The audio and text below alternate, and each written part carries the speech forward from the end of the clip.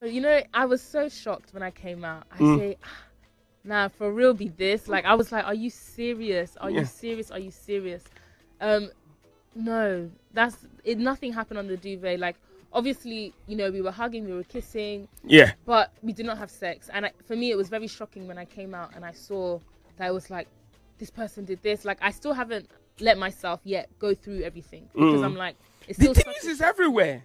it's such a shock to me. I was just like, It was a what? shock to me too when I Yeah, saw so it. I said, I just thought, why would I do that? Why would I come onto national TV and just like be in a room of 10 people and like, for me, it just doesn't make sense. And I don't understand. Like I said, I haven't seen anything, but I'm like, in my mind, under the cover is under the cover. And I don't know. I just wish like we weren't even under the cover. If I wanted to kiss him, I would have kissed him over like in open, not under a cover, because I just couldn't believe everything that I saw. I said, what? yeah, because the moment I knew that you were coming, I said I was going to play this song for you. Is Under the Duvet. Under the Duvet. Hey.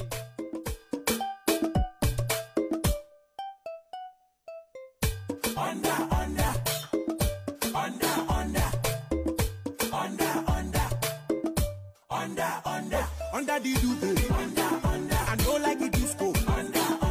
Under the duvet, I know like the story.